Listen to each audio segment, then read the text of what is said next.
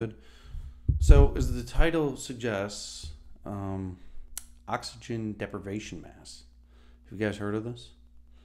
Um, Probably. You probably have. I've seen people in the gym working out with these masks on their face. And the purpose was to, what they believe, replicate high altitude training. Have you guys ever heard of, in the past, I don't know if they still do it. I've actually remember seeing like MTV Cribs. I want to say it was Terrell Owens, maybe. He had like a tank where it replicated high altitude training. And it was under the belief, and I'm going to explain why that's incorrect, under the belief that training in high altitudes improved your cardiovascular system, your endurance, your performance.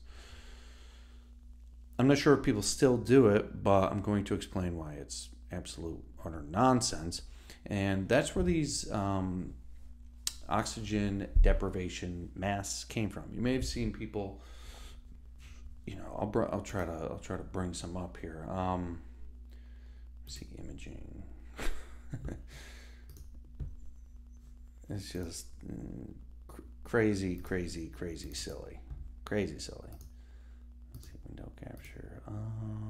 Yeah, there we go. So, these things. So, under the impression, that restricting the amount of oxygen or making it harder to breathe somehow improves your cardiovascular system. So people wear these in the gym. Somebody was asking me about them. I'm going to debunk them. It kind of sounds like a lot of the stuff I do is debunking stuff, and I'm not like an exercise debunker. What I am is an exercise educator. And with that comes debunking a lot of nonsense. So, what we're going to debunk right now is going to be these oxygen deprivation masks. So, here's the belief. The belief comes around high altitude training. The belief that if you train in high altitudes, it somehow, I think this is what people believe, it somehow makes your blood more oxygen rich or something, and it improves your cardiovascular fitness, blah, blah, blah, blah, blah. Well, guess what? That's not true. Okay, so this has to do with something called the Bohr effect. Okay, the Bohr effect. What happens is, a change in hemoglobin. So hemoglobin carries oxygen. Okay, it attaches to oxygen through your bloodstream and delivers it to working tissues, organs, whatever. So when you go to a high altitude environment that has lower oxygen in the air, what happens is something called the Bohr effect. There's an adaptation where hemoglobin reduces its affinity or its ability to, or I guess it's in layman's terms, its stubbornness for releasing or getting or detaching from oxygen. So when you go to a high altitude environment, the hemoglobin has a higher affinity for oxygen. It attaches to oxygen stronger. And this, since there's less oxygen, the tissues suffer. The tissues, the hemoglobin is not giving up its oxygen to the tissues in an environment where there's less oxygen. So the adaptation is, after a couple of days of being in higher altitude, hemoglobin's affinity or ability to bind to oxygen and hang on to it reduces. So this allows hemoglobin to give the oxygen to the working tissues more easily since there's less oxygen. This is an adaptation that happens when you're in a high altitude environment. And it only adapts when you're in the high altitude environment. Okay? When you go back to a normal altitude, hemoglobin's affinity for oxygen increases again. So people are under the impression that if you train in high altitudes or you try to replicate high altitude training, that it's improving your cardiovascular system, because when they go into a high altitude, they notice that any sort of physical exertion results in labored breathing. So they think their cardiovascular system improves, and then they carry that improvement back down to regular altitude. It's wrong, because it has to do with the adaptations in hemoglobin's affinity for oxygen. So the adaptation will occur, hemoglobin will reduce its affinity for oxygen in a high elevation, and then improve its affinity for oxygen again when you go back to normal elevation. You cannot carry that adaptation with you. Now, working out with a silly oxygen deprivation mask doesn't even produce this adaptation.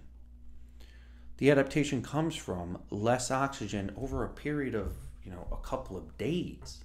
Okay, your body's not going to produce this Bohr effect adaptation in an hour in the gym.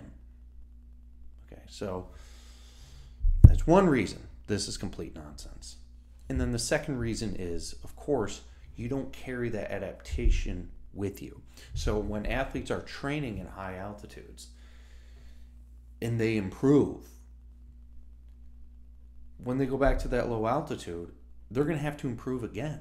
So they think that, they're going to train for, and I remember Olympic athletes doing this. They train in high altitude thinking that they're going to get better training, because the first couple of days, breathing at a high altitude is tough until your body adapts with hemoglobin's affinity for oxygen.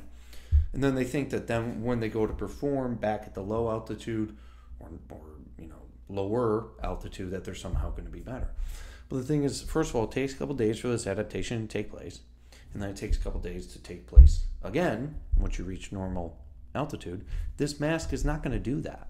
It's not going to do that because, yes, it's technically making your breathing more labored, but it isn't going to create the environment which causes that adaptation to occur. And even if it did, you would literally have to keep this mask on for several days, not only in the gym.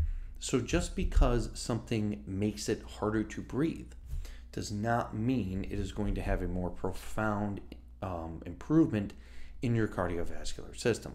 That's ridiculous. So this is probably one of the biggest scams ever in the fitness industry, is this stupid mask. You don't want to make it harder for you to breathe. When you're training, you want to make it as easy as possible for you to breathe, okay? Think about it. If that mask was effective, why wouldn't you just hold your breath throughout an entire exercise? Simply creating more labored breathing has nothing to do with the adaptations that occur and make your cardiovascular system more efficient, and therefore make it easier to do things that don't require a lot of effort.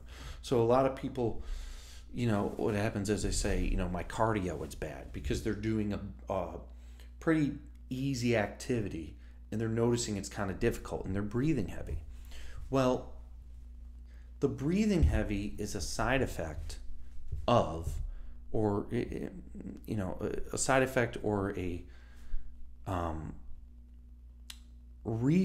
I'll just say side effect. The labored breathing is a side effect of poor cardiovascular and metabolic efficiency. But a lot of this, again, occurs in the metabolism, at the muscle cell. There are also some adaptations that occur as a result of high amounts of venous return and stroke volume that occur, in the, I was just reading a Kevin Hutchins book, things about cardiac perfusion that occur, but most of it's happening in the actual muscle. So holding your breath or restricting your breathing is not going to produce the adaptations in the muscle cell. These adaptations in the muscle cell occur as a result of not the labored breathing, but the intense muscular effort. Now, when I place a huge demand on my muscle, they're going to require more oxygen. That is why I'm going to breathe more, in order to be able to deliver more oxygen to the muscle in order to carry out aerobic respiration. So the labored breathing is just a side effect. It's a side effect of working your muscles hard. It's not the labored breathing that is making the adaptations. It's the muscular effort. So anything you're doing in the gym to make your breathing more difficult has nothing to do with improving your cardiovascular system. All right. So these oxygen deprivation masks, high altitude training, it's nonsense. All right.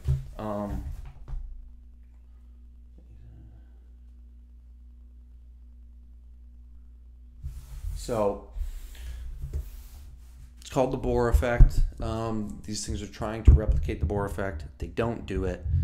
And, again, if you're the way you want to breathe during exercise. And another thing about, like, one of my clients is a personal trainer, and he was talking about some idiot chiropractor witch doctor. Keep in mind, most chiropractors they're witch doctors. There's literally zero evidence behind chiropractic anything being effective.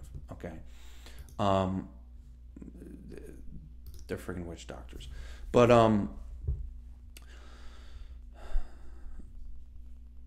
the way we breathe during exercise should be quite simple. It should be relaxed. You should be breathe. The way I heard it described that as the best is you should breathe openly and breathe freely, relaxed. Okay. This chiropractor was talking about, don't breathe with your mouth and breathe with your belly more, or breathe with your chest more. The truth is, no matter how you breathe, your diaphragm works the same. Now, if you sit there and you try to breathe with your stomach or breathe with your chest, although there might be a slightly different feeling, there's no difference in how the diaphragm is working. Okay, so you'll have some silly trainers, or in this case a chiropractor, recommend different types of breathing for exercise. Ignore it. Bullshit. And you just want to breathe openly and freely. You shouldn't really be even spending that much time thinking about breathing during training. You should simply think about it this way. When you're breathing while you're jogging, how are you breathing? You're not even thinking about your breathing while you're jogging, are you? You're just inspiration, expiration, inspiration, expiration. Okay? So why are we thinking about how we breathe during exercise? You should be breathing like that. You should be breathing, openly, freely, and continuously, like you're jogging. I'm doing a repetition.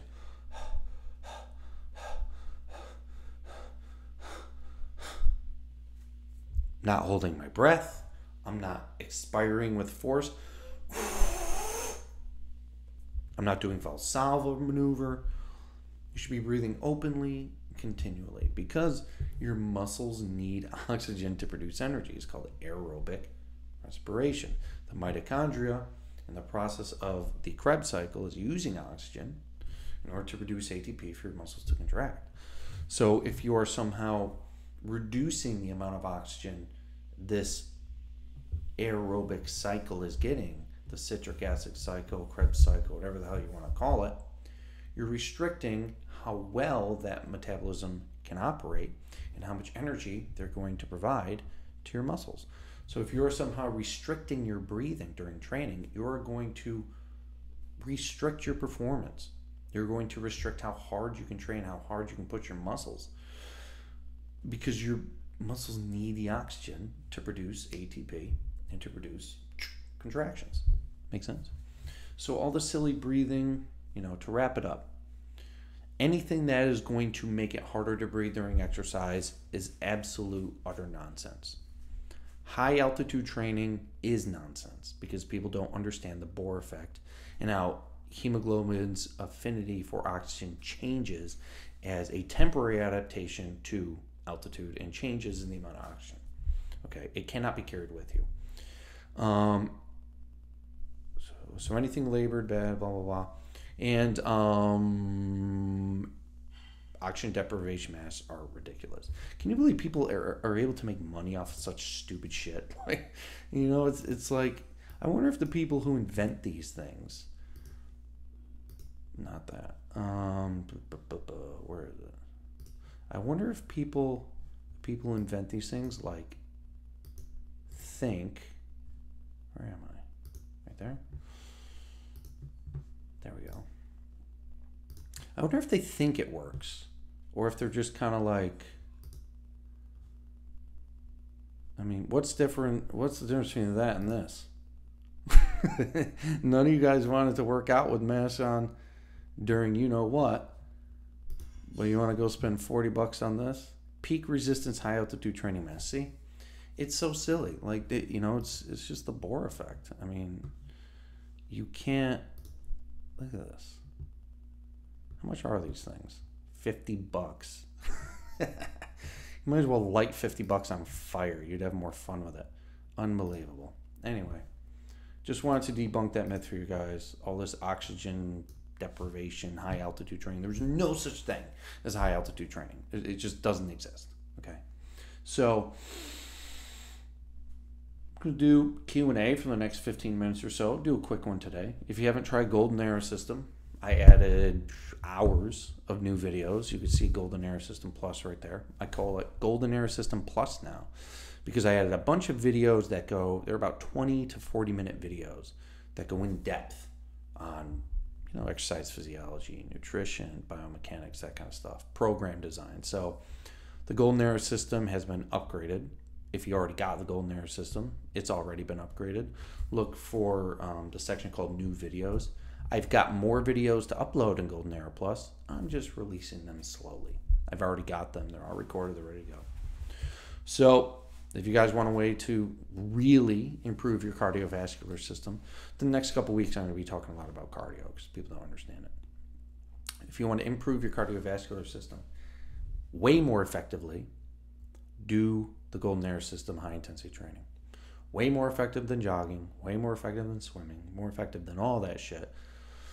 The reason comes down to, you know, more venous return, improvement in stroke volumes, and adaptations that cardio doesn't give you. We'll go into that some other day. Anyway, so if you guys got questions, go ahead. I'm going to be doing a lot more live streams lately since I got my little studio set up.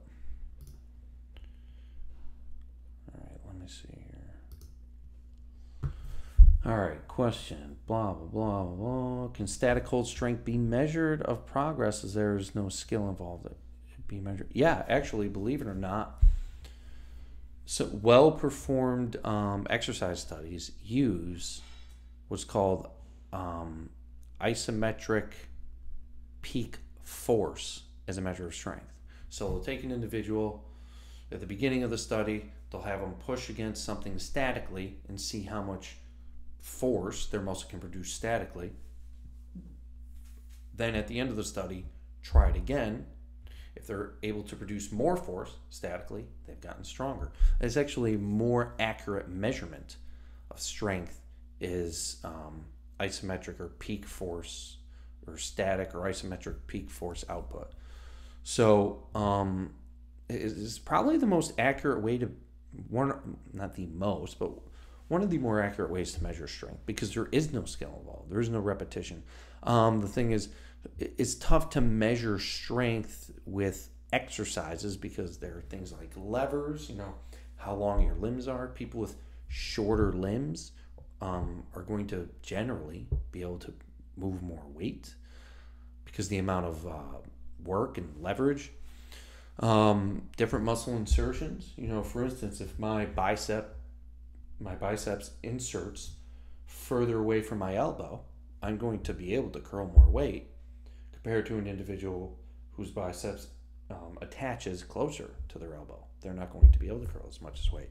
And these things, they play a role with things like squatting and benching and all those other exercises too. So someone can demonstrate strength by being able to move a lot of weight, but that's only one aspect of it. There's a bunch of other aspects to it. And if you guys could, please hit the like button. I mean, I sit here and coach you guys for absolutely nothing. Least you could do is hit the like button. I spend my time reading all this nonsense and then teaching it to you guys. Just hit the like button. All right, let's see. What about CBD oil after workouts? Any thoughts in terms of anti-inflammatory properties? That's fucking hoopla. Anti-inflammatory. Well, here's the thing. You don't necessarily...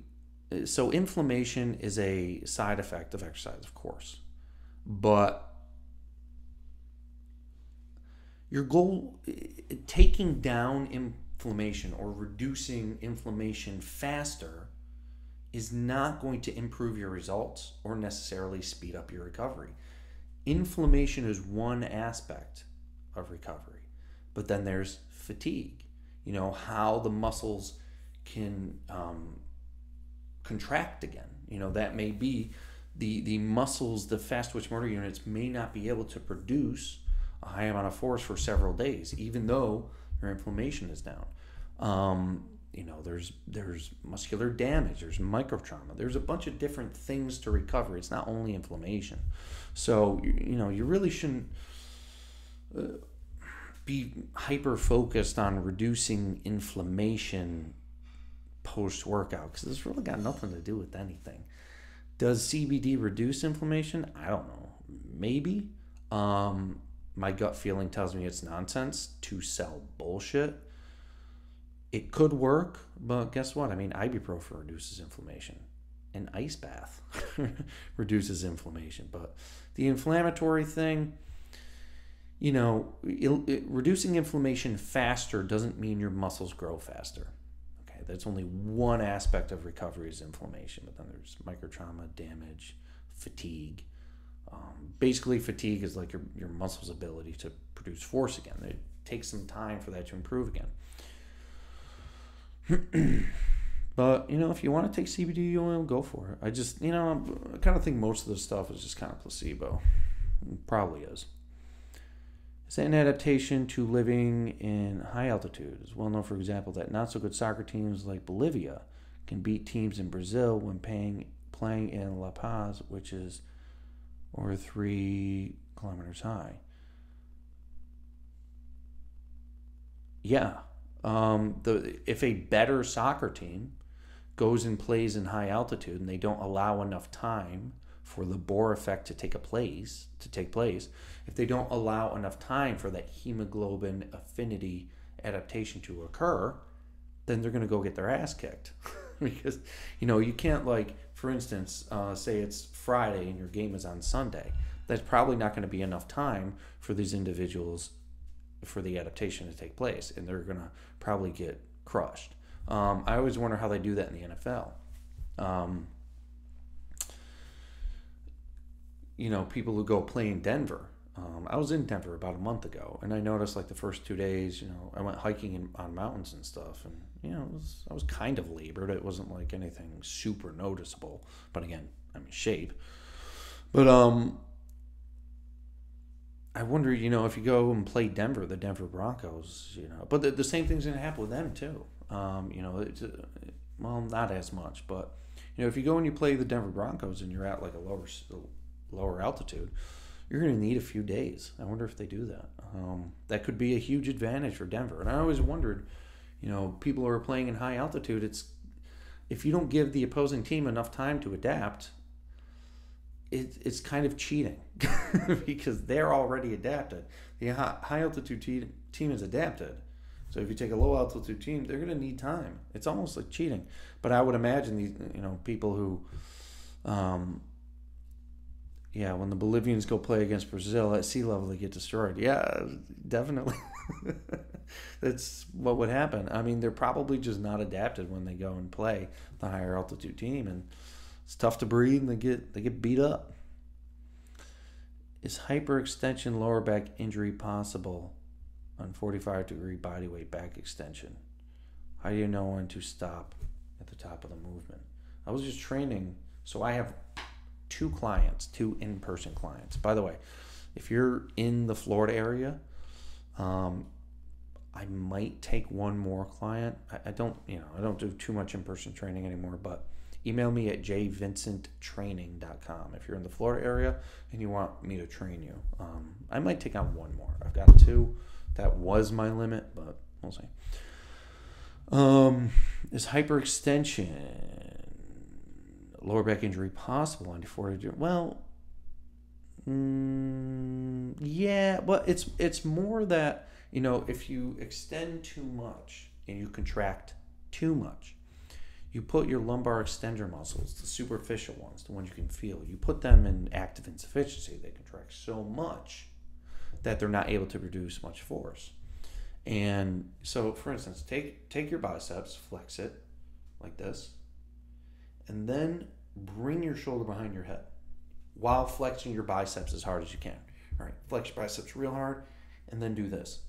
You're going to feel a cramping sensation in your biceps. This is called active insufficiency, when a muscle contracts so much that its force production goes down. Now, when I'm doing a lumbar extension exercise, if I go back too far, you may put those superficial muscles in active insufficiency. So the MedX lumbar extension machine was literally designed to do this. Put those superficial muscles you can feel on your lower back, put them in active insufficiency, so that way they can't do their job very well, they can't contract very well, and the deeper muscles, the multifidus, is loaded.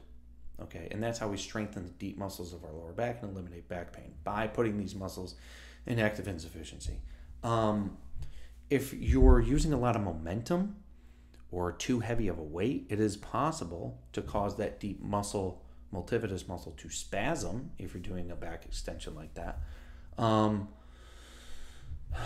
But if you're doing it slowly, you're not going to get hurt. How do you know when to stop at the top of the movement? So the way I instruct my clients is get to the point where you're feeling a good contraction and then back off. More extension does not mean better. Go to the point where you feel that tightness, that contraction in your lower back, contract, hold, and then ease out of it. All right, does that make sense? Is squatting all the way down bad for your knees? Yes. Now, we need to remember, when you're choosing your approach to training, you also need to consider long-term health. Okay, so squatting all the way down, sure, it's great for... Dinner is ready. What the fuck? Squatting all... How did she do that? Whatever. My girlfriend just got on my something and told me dinner was ready. Oh, because the iPad is signed to... Okay, whatever. Yeah, I'm deleting that comment. Apparently dinner's ready. Remove. Bye. So, when we're creating an exercise program, we don't only want what's most effective, because in the long run, everything is equally effective. Everything. You also got to consider safety. So if you come from a powerlifting background, or a competitive lifting background, or a functional training background, you are going to promote squatting ass to grass all the way down every time, because that's just the way you do it. But from a long-term joint health perspective, not a good idea, because the way your knee works, and if you want to learn this, Bill DeSimone has a book called Moment Arm Exercise. The way your knee works is that when you go way, way, way, way down, there's a lot of pulling forces against your patellar tendon. And it's essentially prying. If I'm all the way down, in a deep squatting all the way down, I'm essentially prying my patella off of my knee. It's having a prying effect. And you're pulling your connective tissue on your knee and you're bending it. Not good. Not good. But a lot of the competitive lifters, I mean, they're judged on depth. So it depends. If your goal is just overall exercise benefit, don't go all the way down. If your goal is to compete in squatting or some kind of competitive lift, we're going to have to go all the way down because that's how you're scored. So is squatting all the way down bad? Over time, probably. Likely. And there's no additional, other than how you're scored in competitive lifting, there's no additional benefit in terms of muscular strength or size going all the way down, or simply squatting to about parallel or a little bit below parallel. No difference. The only difference is in how you're scored. All right. According to a college course I've taken, it takes more effort for the same muscle to move against resistance when the lever is longer. Longer limbs have harder time moving weight. Exactly. Wow. I actually taught it correctly in college. Beautiful. All right. I've seen your videos about free weights versus machines. What's your thoughts on cable? Curious if I could build a cable-only routine with your program. Hell yeah, you can. I mean, a cable's, when I would consider a cable a machine. It is, because a pulley is a simple machine, just like an inclined plane. You guys remember maybe an element or middle school or junior high, whatever you guys call it, wherever you're from. You learned about simple machines, like an inclined plane, like a ramp, a wheel, like a pulley. A pulley is a simple machine. So yes, a pulley is a machine. You can definitely build an entire workout around cables. It's the tool you use is not nearly as important as how you use it. All tools, if used correctly, result in the same outcome in the long run, your genetic potential.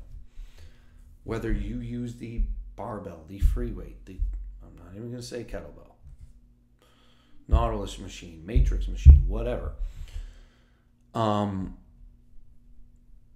matter which tool you use, as long as you are using that tool correctly, results are going to be exactly the same. If you are using the cables correctly, they're great. I use a combination of cables, free weights, machines, body weight. I use a combination of everything. So yeah, it's not really, the machine doesn't really make a big difference. All right, let's see. All right, Muhammad. It's cool. I take it with black seed oil to relax so I can sleep. Hey, it can help you sleep. There, I think there's some, there seems to be, I haven't personally read any evidence behind CBD, but there seems to be a lot of people talking about it. It must help. Or is that placebo too? I don't know if black seed oil, CBD is helping you sleep. It might, it could. Is it placebo? Hey, even if it is placebo, if it's working, it's fucking working. All right, I've read that medication is 60% placebo, all of it. So if it's working, it's working, even if it's placebo. Bought your GES because of all the free stuff on YouTube. Thank you very much. I like that kind of support. I do, and I'm gonna be doing more free stuff on YouTube. But if you want to learn the really, really, really in-depth stuff, I have coaching for that. The link's in the description. You click that.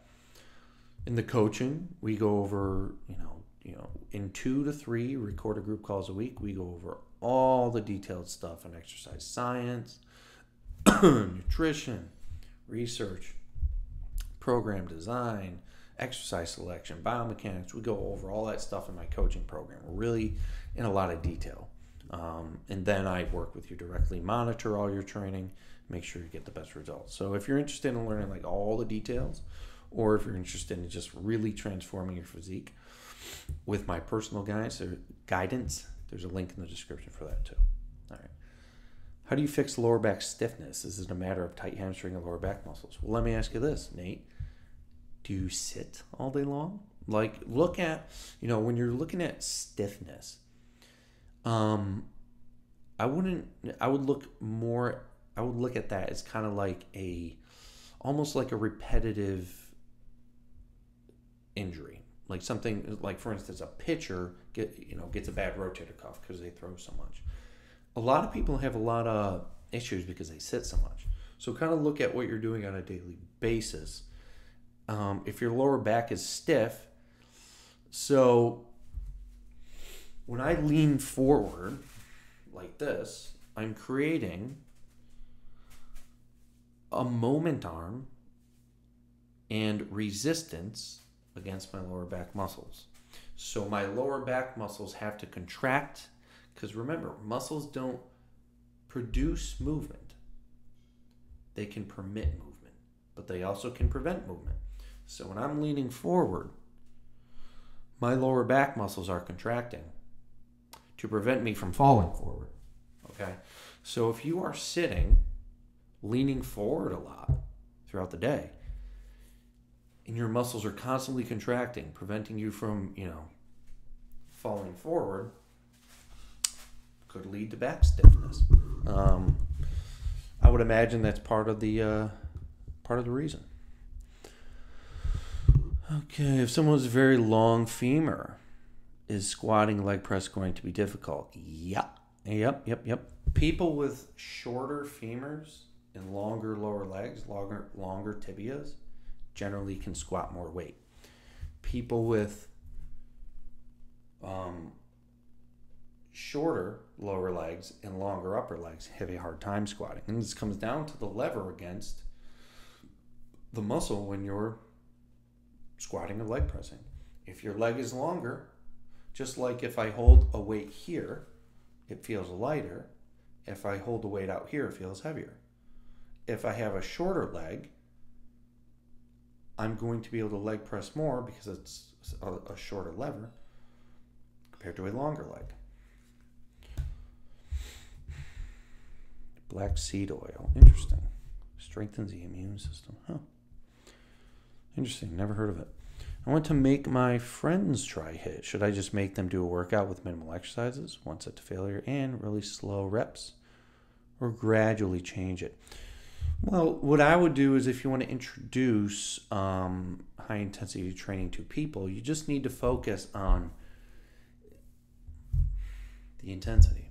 Teach them intensity. Teach them or show them how to properly train to failure with high effort. That's everything around high-intensity training is training with the highest effort possible. The stimulus is motor unit recruitment. Recruiting as many motor units as possible, creating tension in them, and stimulating them through mechanotransduction. That's basically it.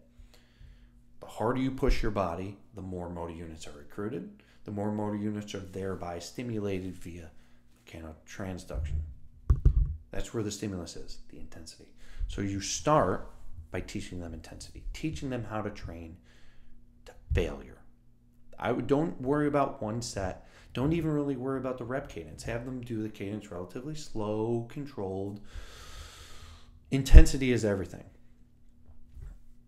Then the rep cadence, the volume, the frequency. High intensity training isn't necessarily just one set. Okay. High intensity training is, we train the muscles with the highest level of effort possible in order to recruit the most amount of motor units and stimulate the most muscle fiber to grow. Okay, that's it. And that's achieved through intensity. Then we adjust the volume and frequency to accommodate that. And generally, when you're training the muscle extremely hard, the volume and frequency must be reduced so much that in many cases, one set is not only that is necessary, it's all that you can tolerate. Okay. Then we employ a slow repetition cadence. So that way we reduce peak forces and reduce shearing forces, so that way we do not destroy our joints in the process. But the step one is intensity. Those other two steps, adjusting volume and frequency, slow cadence, they can, you don't need to overwhelm people with that in the beginning. Just teach them how to train hard and teach them how to control the load. Are mobility exercises necessary for joint health? Absolutely not. Joint health is a result of muscular strength. Considering you're not destroying your joints in the process. The stronger your muscles are, the stronger your joints are going to be. When I strengthen a muscle, I strengthen the structural integrity of that joint. I also strengthen the tissues the joint is made of.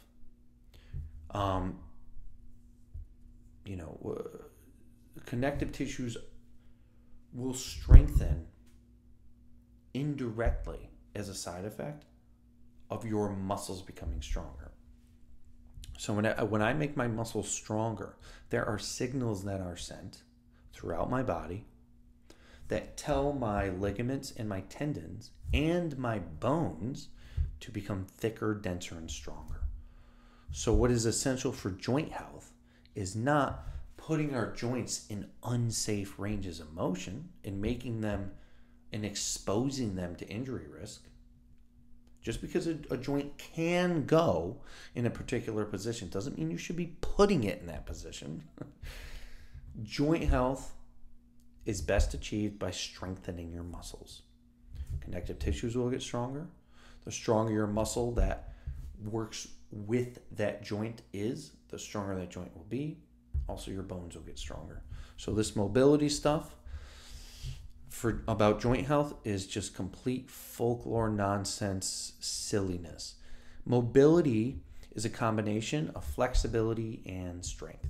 So flexibility is a joint's ability to go in some particular range of motion. So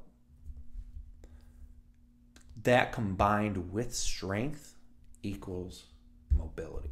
So if you improve your flexibility or enhance your flexibility, which is indirectly improved through strength training, and you improve your strength, well, if mobility is a combination of flexibility and strength training improves mobility. It's as simple as that. Your flexibility will improve with strength training. There's been research showing that individuals who strength trained and individuals who did flexibility work, they improved their flexibility the same. We'll go over that in the live stream. So flexibility improves from strength training, and strength apparently improves from strength training. And if mobility is a combination of flexibility and strength, well, all we have to do is strength train for improvements in mobility, right? It's quite easy. All right, 2 more questions. Would a leg extension and leg curl be a better alternative for someone with long femurs versus lower leg? Well, no, because you've got to train your glutes. Just because you have a long femur doesn't mean you shouldn't do a leg press or a squat. It just means that the amount of weight you will be able to move in those exercises might be a little lower than somebody with a shorter femur, but it doesn't mean avoid them. What's your thoughts on hill sprints? There's nothing a hill sprint can do that a regular full body strength training, high intensity, golden era system workout can't do. Everything hill sprints do, golden era system training does better. Way better and safer. Unless you were to compete in a hill sprinting competition, there's no reason to do hill sprints at all. All right, Muhammad. In April, I sprained something in my knee playing soccer, or football as we call it in the UK. But doing HIIT helps repair it pretty rapid. It doesn't feel like I had an injury. Exactly. When you strengthen your muscles, you strengthen your joints. It's as simple as that. And a lot of my clients in my studios who had knee injuries, shoulder injuries, back injuries, you name it, we eliminated them with just basic high-intensity training like the Golden Era system. Eliminated it. It's not that complicated. If you have joint pain, if you have some kind of joint issue going on, safe strength training within a safe range of motion, an adequate, effective range of motion, most of the time will at least help it feel better, and in some cases, fix it. All right, one more question. I don't know why I'm like tripping over my words. I think I'm exhausted. I think that's why. So I'm like, trying to say things. All right. I did dumbbell. See, I can't talk. Oh my God. I did bench. Okay. I did dumbbell bench press under HIIT. I then tried to do low weight lateral raise, but was shaking on the first rep. Is it because all I needed for push exercise? You were shaking because your muscles are spent. So if you did a dumbbell bench press and then a lateral raise, well, the dumbbell bench press works your deltoids, your medial deltoids, or the lateral head, really hard, really hard. You did low weight lateral raise, but were shaking on the first rep. Did you do any other exercises before the lateral raise, or is the only exercise you did before the lateral raise a bench press? If that's the case, what I would imagine is the reason you were shaking was because you did a bunch of other exercises too. I don't, it's unlikely that only the dumbbell bench press, I'm saying barbell, it says dumbbell, because I'm tired and I can't talk. If you do, it's unlikely that a dumbbell bench press exercise, just that, caused you to shake during a lateral raise. Generally, you will start to shake towards the end of your workout, and it's because all of your muscles are weakened. And it's harder for your body to stabilize itself because you're weak. Weakened muscle, stabilization is a role a muscle can play. And if your muscles are weak, they're not as good at stabilizing. And exercise weakens your muscles temporarily. All right, dumb username. I actually like that username. You're lucky you got that username. If close grip pull downs work the same muscles as the row, why would you do both? They involve the same muscles, but a pull down places more emphasis there's more relative involvement of the latissimus muscles.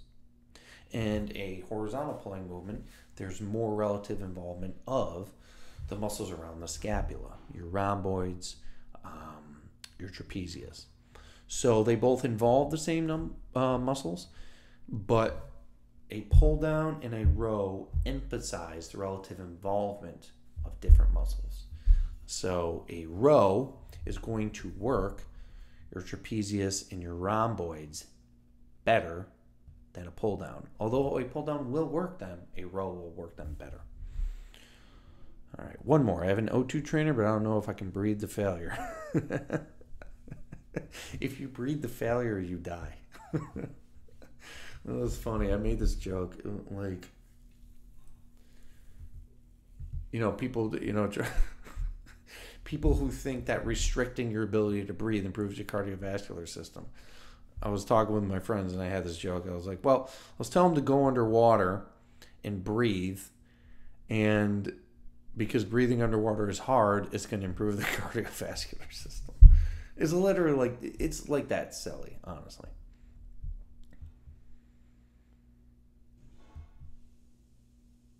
Okay, let's see. All right, does athletic training negatively affect the 5 to 7 day recovery period from strength training?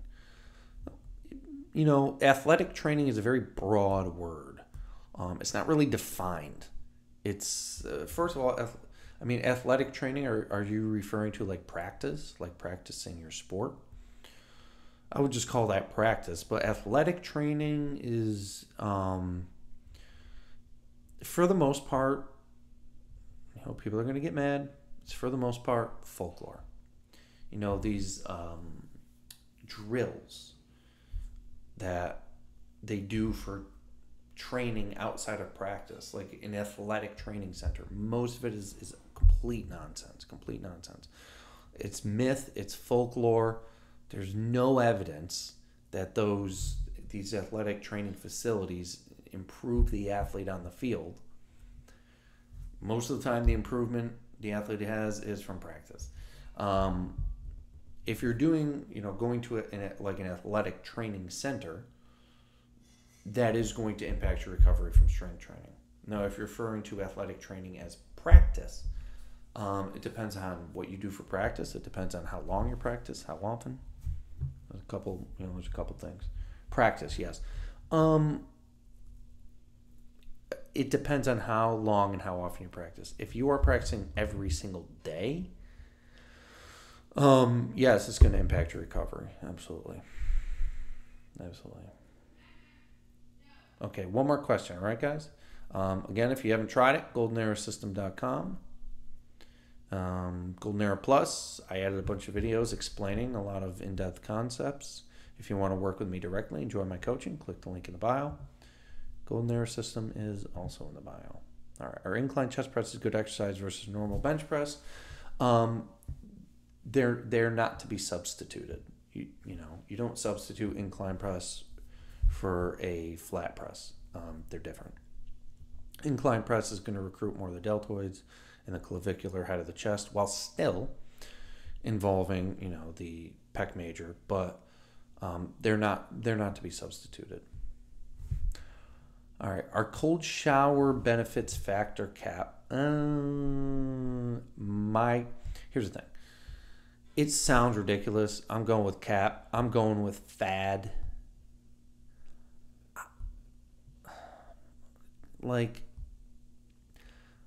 So here's the thing.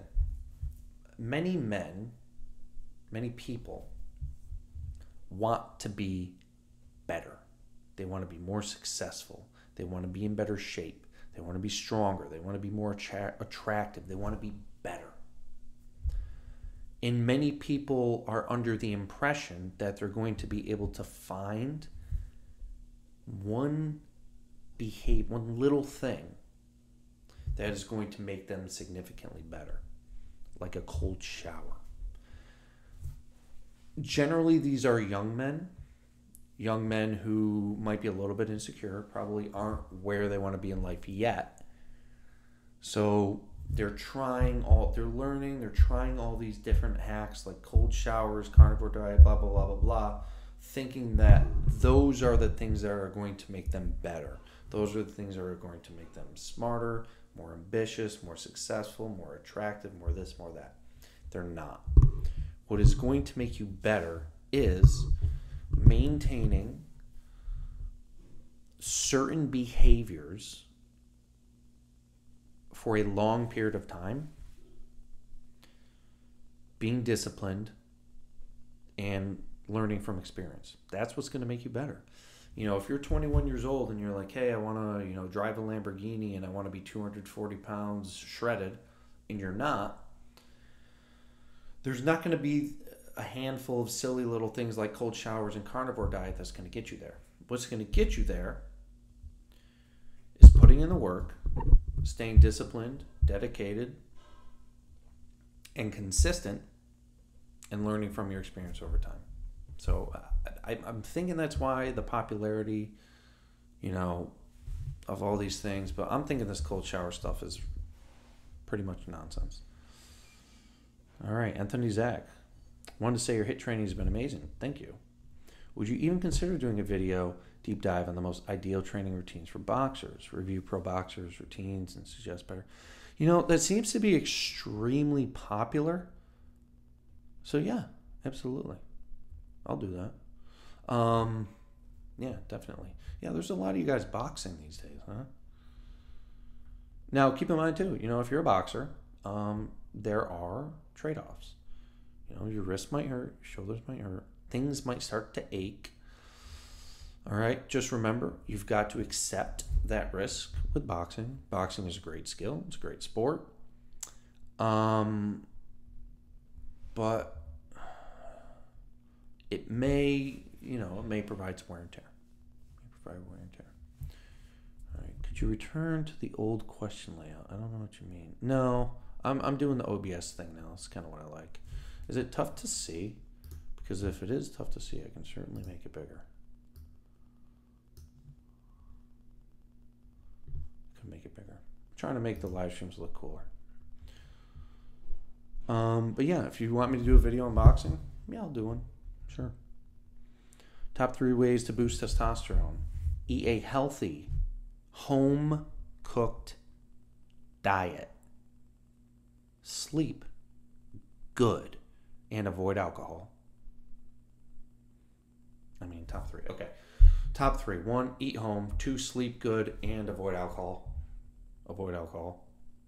Avoid alcohol. If you're drinking a lot, your testosterone is going to be destroyed. Strength train. Those are the top three ways. Okay. I don't want to do TRT even though I'm 37. I just don't want to depend on it for the rest of my life. Well, it depends. I mean, you can, eating a good diet, strength training, sleeping well, avoiding alcohol, these will optimize your testosterone. May you still be low after that? Maybe.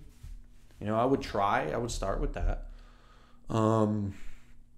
And if it doesn't get you to the range you want to be, then, maybe TRT is a good thing. Good approach. All right. Okay, one more question. The testosterone stuff's getting popular too. What testosterone level would you recommend TRT? What number? So go back. Guys, if you're interested in testosterone, Google J. Vincent Chris Bronson. Here, let me type the... So he's a friend of mine. Most of he's a medical doctor. Most of his practice is TRT and testosterone. What he does is he doesn't treat testosterone based on the number. He treats the symptoms.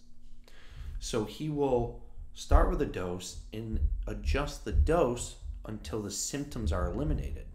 Most doctors will say, oh, well, you're at 1,000. Your testosterone is 1,000 or 1,100. It's too high. I'm not giving you any more.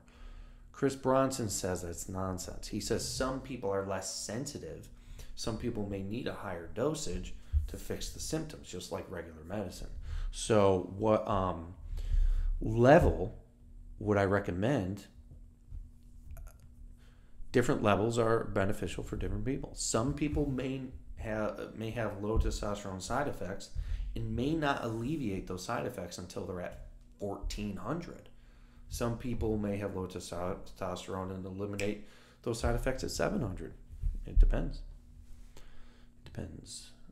I don't drink too much and still make gains on it. Yeah, you'll still make gains on high intensity training without drinking, but if you're drinking kind of consistently and often, it's going to affect your gains. All right, guys. Just hit an hour. All right. That's going to be it for me. Again, goldenerasystem.com if you haven't tried it. If you want to work with me directly and join my coaching program and get annoyed by me every single day as I teach you everything exercise, there's a link in the description for that too. Hit the like if you could. The more likes I get, the more of these I do. A lot of free info here. Good way to debunk a bunch of fitness myths and get your questions answered. So also hit the bell notification icon so you can be notified when I do these. I haven't been posting them before I launch them. Sometimes I just launch them. So hit the bell notification icon so you know when I do them. All right, guys, I'll do another one in a couple days. Stay tuned. Like, subscribe, blah, blah, blah, blah, blah. Share this to your friends. If you have people who need to exercise and they're afraid that they have to go 6 days a week, share this information with them. Okay, you're going to be doing them a huge favor.